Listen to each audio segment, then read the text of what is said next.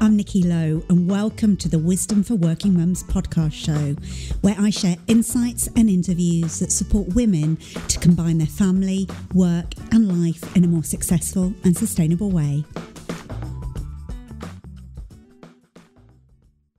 Welcome to this episode of the Wisdom for Working Mums podcast show. I'm your host, Nikki Lowe, and today we're going to be talking about mother's guilt.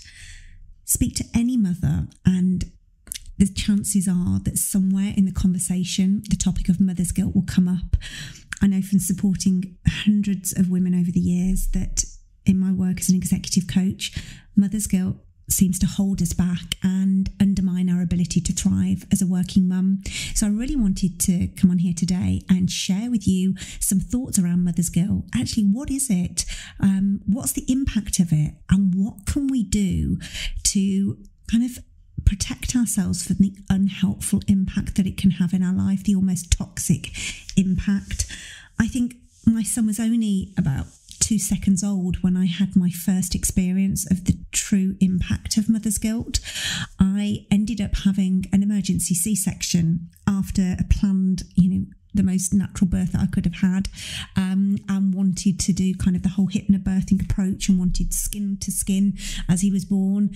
And the reality was that I had this emergency C-section, and as he was being born, I had this most horrific pain down the right side of my head, to the point where I actually thought I was having a stroke.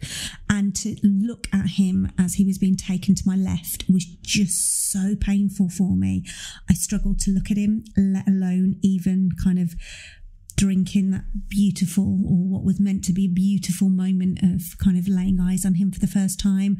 And I had this overwhelming feeling of mother's guilt, and that kind of just went on from the hours that followed to the weeks to the months, to the point where I think my mother's guilt really undermined me in those first 18 months of his life, to the point where I think it contributed to the adrenal fatigue that I got and nearing burnout.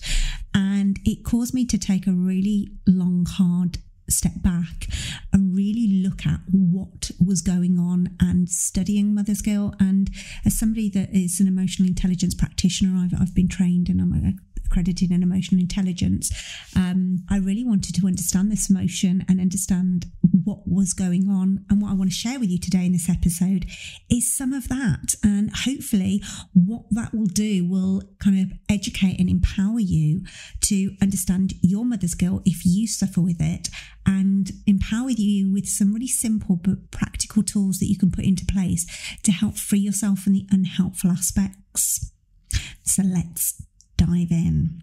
So I think the first step is realizing that actually our brains are not actually wired for us to thrive as working mums. And I'm sorry if that sounds a bit doom and gloom, but the reality is that we have got a brain that's architecture has evolved over thousands and millions of years. And actually, if we can understand the human mind, we can understand some of the struggle that we have with it. So actually, from an evolutionary perspective, our brains are designed to protect us, and they are designed to stop us being killed. They're not designed for us to feel happy and fulfilled.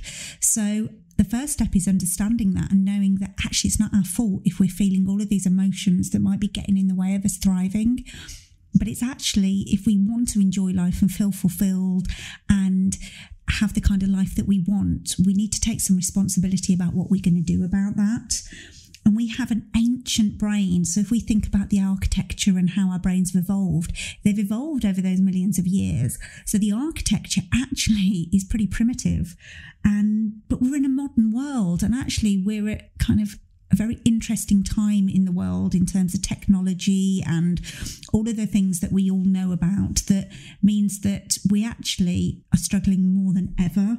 And so we're at the mercy of these evolutionary mechanisms in our brain, really, that we share with other animals. And what we have is a brain that's designed for us to reproduce and protect that offspring. But if you think about kind of how we've evolved over those thousands of years, we had to look after our babies in very high risk environments.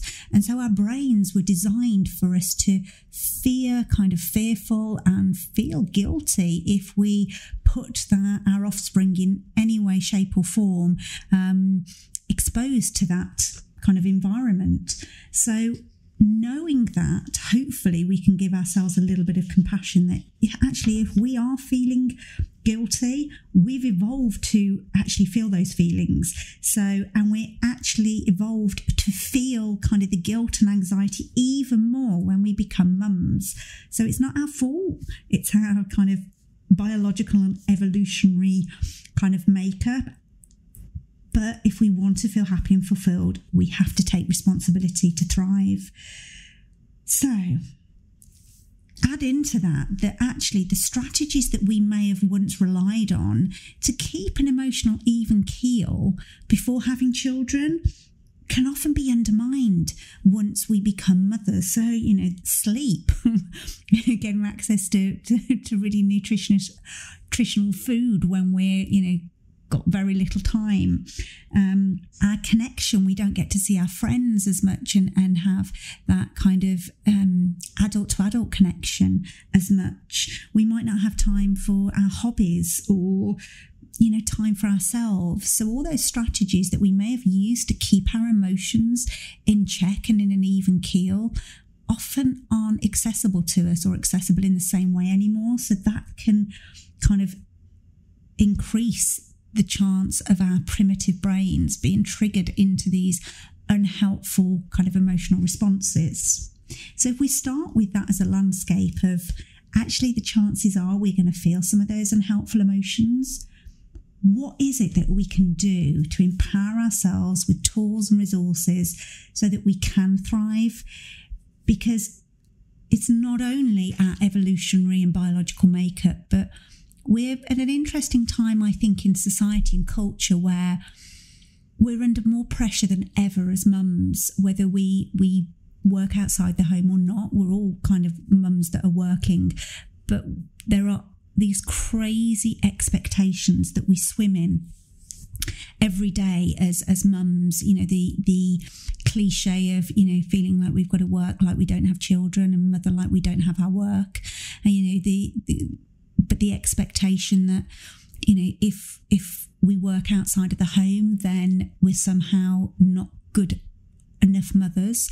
But if we do stay at home, then we're somehow not as valuable and not contributing as much. The fact that we're expected to keep these perfect homes, but if we sacrifice any time with our children to look after their homes, then we're somehow doing them a disservice.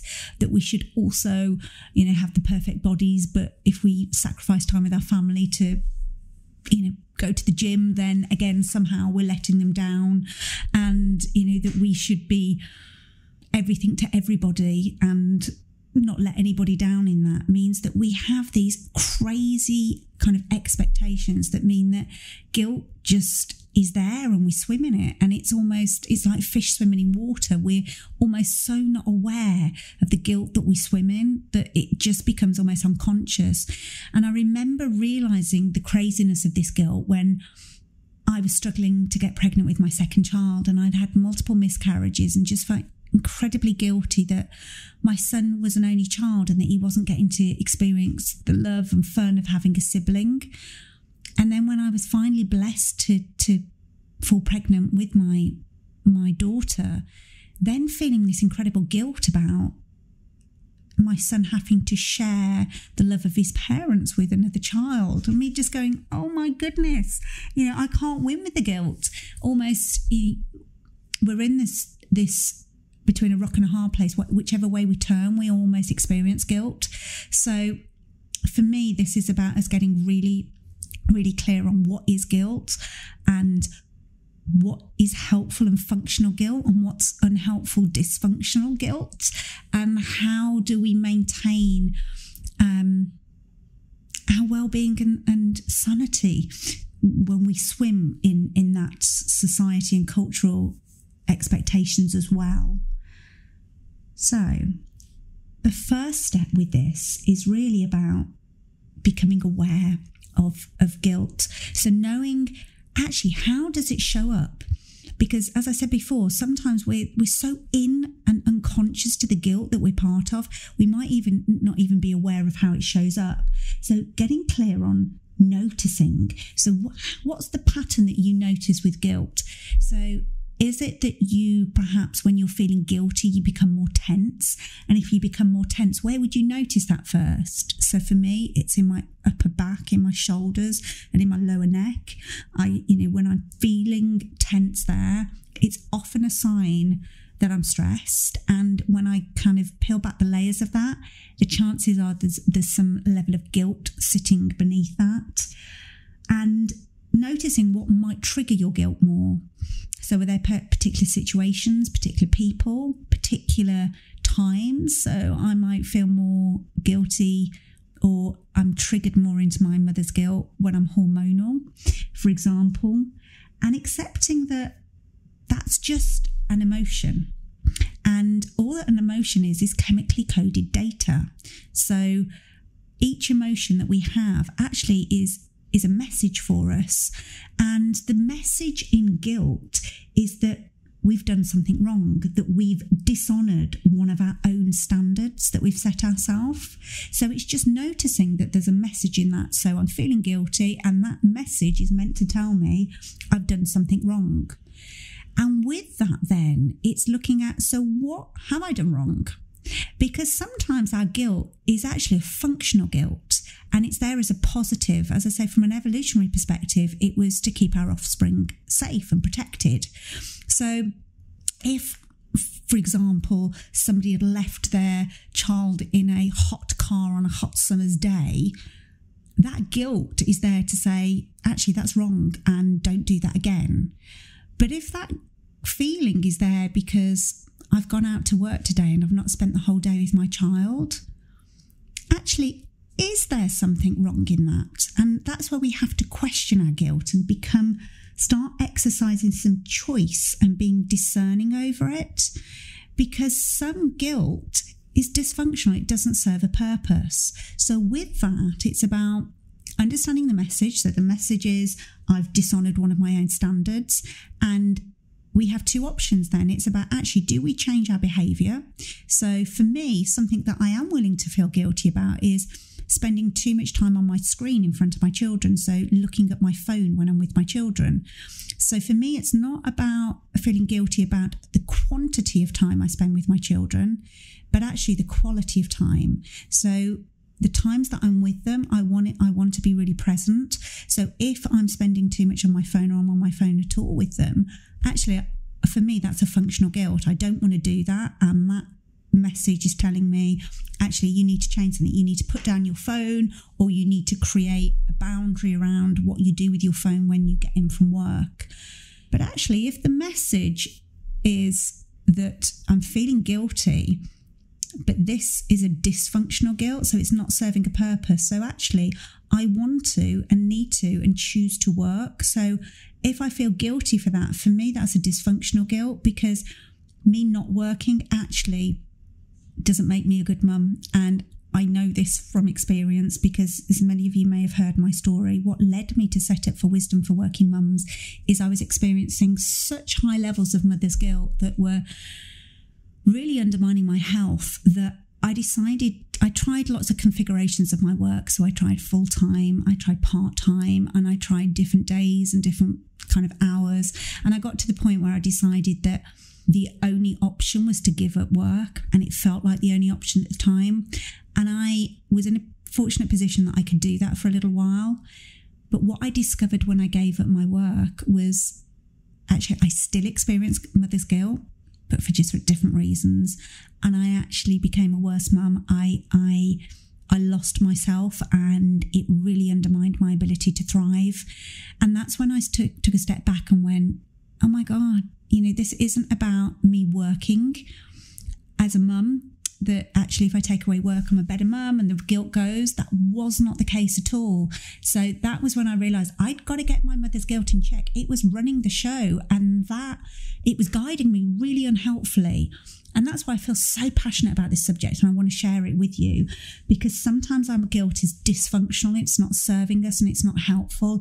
And in those instances, we have to go back and change our perception of the guilt and look at what are the beliefs that underlie that guilt, that actually we need to go back and change our mindset around it.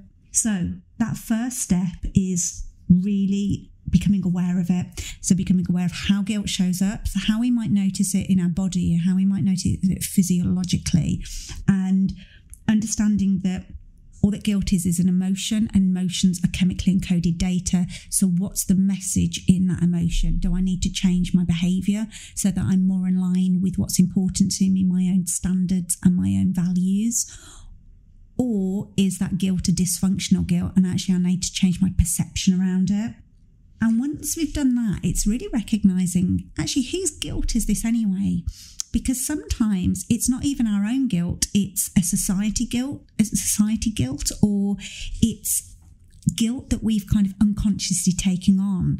And I had this realisation that with my own mother's guilt, as I mentioned earlier, I got to the point where I thought the only way that I could be a good mum was to give up my work.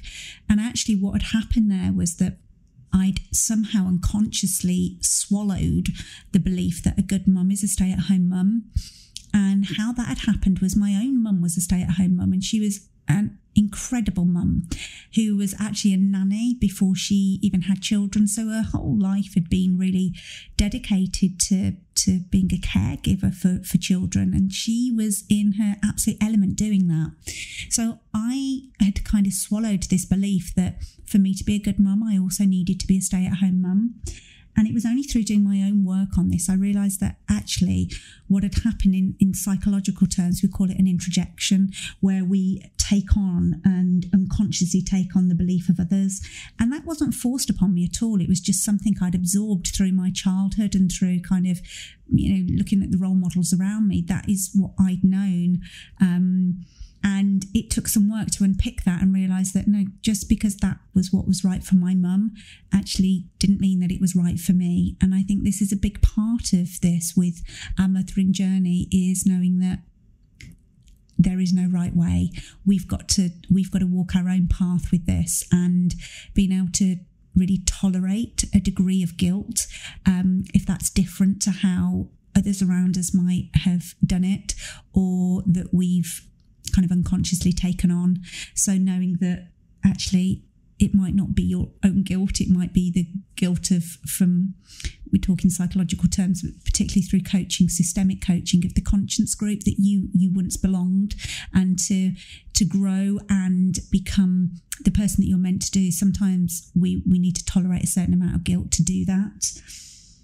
And a big part of supporting us on that journey is uncovering our mothering style. And for many years in my coaching work, I've worked with leaders to do personality profiling to help them understand themselves and have a better awareness of their strengths and their preferences and their personality types, so that they can channel that more effectively into their work.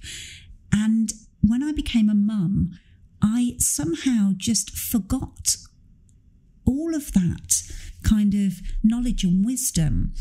And again, it was only through this journey of kind of not thriving as a working mum, I started to unpick all this and realised that actually I don't know about you, but I absolutely had this belief that there's kind of one mould of what a good mum is, and it's this amalgamation of the mum that cooks the beautiful home cooked food and the house is amazing, and it's almost like this cultural unconscious image of what a good mum should be, and this perfect mum. And as we know, there isn't, firstly, there's no such thing as a perfect mum, and there's no one right way to parent, and it's impossible for any one person to be kind of good at all aspects of this kind of mothering game. And what we often do is we'll compare ourselves to others, but we're comparing ourselves to their absolute strengths, and we're comparing it against our kind of weaker areas, and then feeling like we're constantly falling short. So we have to get rid of the myth that there's kind of a perfect mum. Just as when we work in organisations, we'll recognise that, there's some people that are really good at the detail-orientated planning. They're really good at structuring things and ordering things. And then there are other people that might be at the opposite end of the scale, that are more kind of big picture, creative, strategic thinking, a bit more chaotic in their approach. And just as they wouldn't kind of thrive in the same roles, we put them in different roles to play to those strengths. There's this, I believe, unconscious belief that when we become a mum, we have to fit this one kind of box. And of course, we're all very different, so we're not going to all fit into that box. And that's where I think some of the guilt and shame around motherhood hangs, is that we don't all fit perfectly into this unachievable box. So it's recognising that as mums, we come in so many different styles, and that those styles are good in their own and different ways. And the things that I might enjoy and thrive and be good at in motherhood will be very different from the person next to me. And that doesn't mean that one's better than the other. It's just that we have our different styles and our different strengths and our different preferences. And I think years ago, we would obviously be in these villages, and that we would be able to complement each other with our skills and our preferences, so that those kind of gaps wouldn't be so noticeable. But now, because we exist more in an independent, isolated way, we notice those gaps in our mothering kind of journey a bit more, and we haven't necessarily got the people around us to support us as much. But a big part of what I would encourage you to do as a mum is really understand your mothering style, so that you can get clear on what your strengths are and kind of recognise those and acknowledge them and honour them, and maybe be aware of what our less developed areas are, and not to kind of focus on those too much, but to perhaps have a plan in place that says, I'm not so good at these areas, so what's my plan to make sure that I'm not kind of beating myself up around that. So for me, knowing my mothering style has helped me understand that actually my personality preference means that I enjoy my children as they get older. I have a strong value for independence. So when I've got children that are very dependent on me, as my young children are, don't get me wrong, I love my children more than life itself, but I can really struggle when they're small, because of it challenges my value of independence, and how a lot of my independence is tailed in some ways because they're so dependent on me. And it took me a long while to recognise that. And when I did recognise it, it took away a lot of the guilt. So I would really recommend doing that. Another strategy is around developing what I call a non-guilt agreement. If you've worked in an organisational context, you may have heard of something called an NDA, which is a non-disclosure agreement. I like to think of this as an NGA, so a non-guilt agreement. And it's just about contracting with yourself, really, and getting clear on what are you willing to feel guilty about.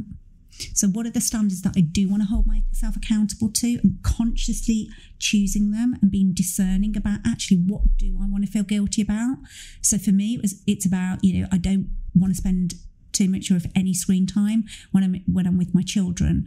I want to be as present as possible when I'm with them. I want to be as calm and as connected as I can be when I'm with them. So things that get in the way of that, I'm okay with feeling guilty about, because that's channeling my behaviour in the right direction. But there are 1,000,001 things that I'm not willing to feel guilty about anymore. And, that might go against society's expectations or the unconscious beliefs that I once had. But we have to get really, really clear on what we are and what we're not going to feel guilty about. Otherwise, that guilt would just eat away at us. And guilt is a very heavy emotion. each emotion has an emotional frequency, and guilt has a very, very heavy impact on our body. And that can be, in terms of our health and physiologically, that can be quite damaging. So unless we are discerning, guilt will eat away at us. And I can, testify to that. And I'm sure many of you listening can as well. So let's get clear. Let's write a list. These are the things that I am going to feel guilty about, and I am going to let go of the rest. And sometimes just writing it down can be incredibly powerful kind of process. And then finally, I would encourage you to practice guilt resilience. And I don't know if you've ever come across this term, but really it comes from the work of Brené Brown. And if you're aware of Brené, she is a social worker, researcher, and she writes around shame and vulnerability. And I believe that guilt is a very close cousin of shame. So guilt is saying that we've done something wrong. Shame says that we're wrong. And I personally believe that because guilt feels like it's such a big part of motherhood, and I think it was Arianna Huffington that once said that when we give birth to a child, they push mother's guilt back in place of the placenta. It's that kind of deeply linked to motherhood. That actually, when we experience guilt so much, it can very quickly go from feeling like we're doing things wrong to that we are wrong, that not only have we done something that's failed our children, but we are failing, that we are failures as mothers. And shame is incredibly damaging. So I think that's why we've got to be so conscious and mindful about how we let guilt into our lives. So that it doesn't transform from guilt to shame. And what shame and guilt resilience is about being honest with how we're feeling. And that's why having these kind of conversations on these podcasts are really important, and being willing to share that with trusted people, because that builds our resilience around it. So actually, the resilience comes from having the courage to connect with people and having the compassion to kind of listen to each other's stories and being compassionate with ourselves, rather than kind of fearing that we're doing things wrong and blaming ourselves or other people. And that just leaves us feeling disconnected and undermines our ability to thrive as mums. Because know that you're not alone is so important in this, that we're all experiencing guilt, maybe for different reasons at different times. But being kind to ourselves around that, because if we're not kind to ourselves, we can't be kind to other people. And knowing that actually having that tribe, there's people around you that you can turn to when you're having your moments feeling like, oh God, I'm doing this all wrong. And knowing that other people are there going, I'm feeling exactly the same. And no, you're not. You're doing your best. And that is more than enough, is so vital. Because ultimately, guilt undermines our happiness as mums, and when we're not happy, our families aren't happy, and when our families aren't happy, society's not happy. So actually, we can make the world a better place by taking responsibility for doing something with our guilt and going, I'm not willing anymore to tolerate the unhelpful aspects of guilt. I'm no longer just willing to accept that guilt is a big part of my life as a working mum, because it doesn't have to be. And this is not about we're eliminating it completely, because we're not robots. We're not, we can't get rid of our emotions. But what we can do is be a lot more discerning about what we do when we feel them, knowing that, accepting that actually we're wired to feel guilt and anxiety as mums, that our evolutionary brain was designed to do that, to protect our offspring. But in our modern world, we don't need to feel that as much as we may have done thousands of years ago.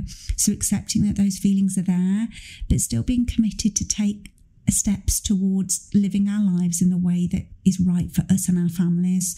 And that's going to look different for every single one of us, but know that you have the right and you have the choice. And I want you to feel empowered to do that as much as possible. Hopefully that's been useful to you. If you're interested in this topic and learning a bit more around it, I'm going to be doing a masterclass, an online masterclass. If you're listening to this when this podcast launches, you can get access to it because it's taking place on the 29th of March. If you head over to wisdomforworkingmums.co.uk, and if you're not already, sign up and be on my email list, you'll get all the details for it. Or head over to the Wisdom for Working Mums Facebook page, or find me on Instagram, which is at Nikki_wisdom for FOR working mums, and you'll get information on that. It's a free online masterclass, and sign up and you can get all the details, and I'll be doing more deep dive into the things that I've spoken about today, but I will be doing more on this in the future. So if you're not listening to this live, head over to those places anyway, and you'll get the latest information. I hope this has been useful, and as always, I'd love to hear your thoughts, your comments, what's resonated, what your thoughts are on mother's guilt, and so head over to social media and I'd love to hear from you. If you've enjoyed this episode of Wisdom for Working Mums, please share it on social media and with your friends and family. I'd love to connect with you too, so if you head over to wisdomforworkingmums.co.uk, you'll find a link on how to do this. And if you love the show and really want to support it, please go to iTunes, write a review and subscribe. You'll be helping another working mum find this resource too. Thanks so much for listening.